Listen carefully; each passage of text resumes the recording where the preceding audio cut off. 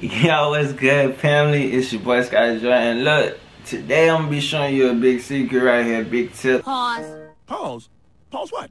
You said something gay. I'm gonna show you the perfect vocal sit right on top of everything and stay that way for the whole song. I'm gonna show you how I create that. You feel me? So look, it's real simple.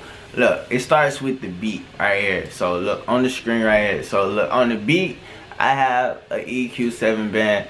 And I just got a little bit of this mid frequency carved out. Like, this is a little space with a little pocket for the vocals to go. So I got that set like that, right? But here go the sauce. Sauce. Alright, is the channel strip. I got it side chain to my all vox. Like, all the vocals running through this one down here, right? Cool. And I pull this up. Alright, so it's up, right? Let's play it. And I'm gonna leave it. I'm gonna reset it down here to negative. Let's play it. All I do is sit around.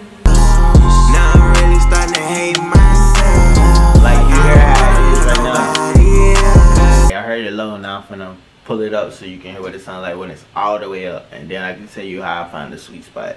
So this is with it all the way up. Now I'm really starting to hate myself. I don't wanna love nobody. See, now it's too loud. Now what I'm gonna do is I'm just gonna bring it down till I find like a good spot right here. So here we go. Now I'm really starting to hate myself.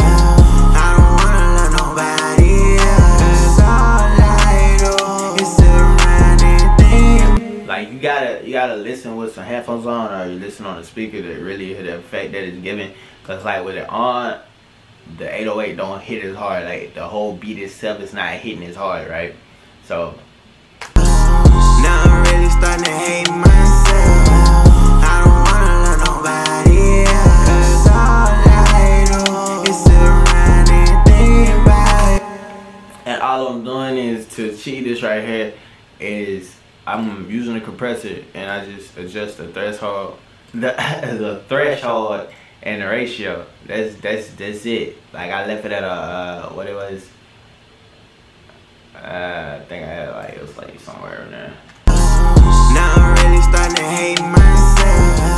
I don't wanna love nobody else. All I do is sit around and think about it. Look, and also you gotta side chain it. So you wanna go to the source right here. This is in Pro Tools. You wanna pull up the channel strip, right? And then you want to go to the side chain, change it from internal, put it on the key input, and you want to put it on average. You don't want to touch none of this over here.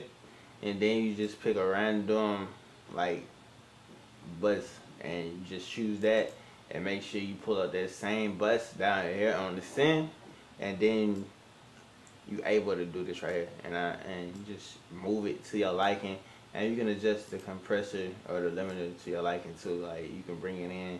Like, I'm gonna show you what it does. Now I'm really starting to hate myself. I don't wanna love nobody else. All I do is sit around and think about you.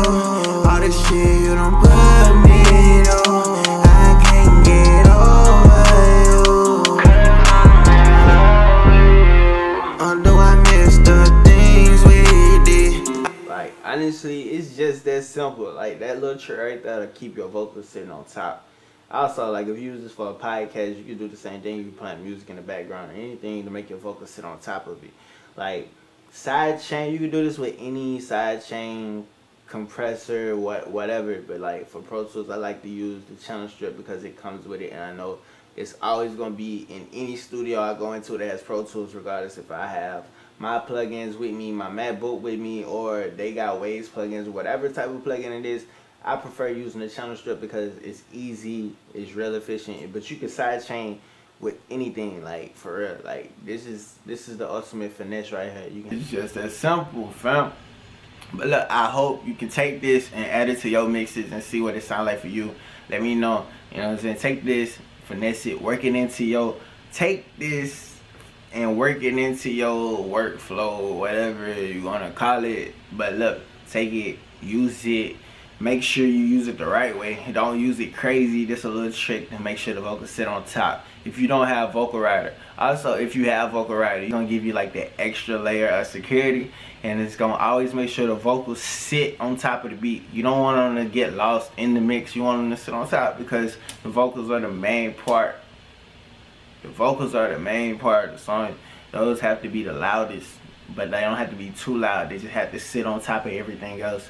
So make sure you like, comment, subscribe to the channel. Follow me on Instagram, shoot your boy a DM. I got a Discord, just created it. Hit me in the DMs, I can shoot you the link. But yeah, off that, see you in the next video. Yeah, no, maybe. If so, subscribe, hit the notification bell, and I'll see you later. Yeah, no, maybe. I don't know, man. Quit playing with me.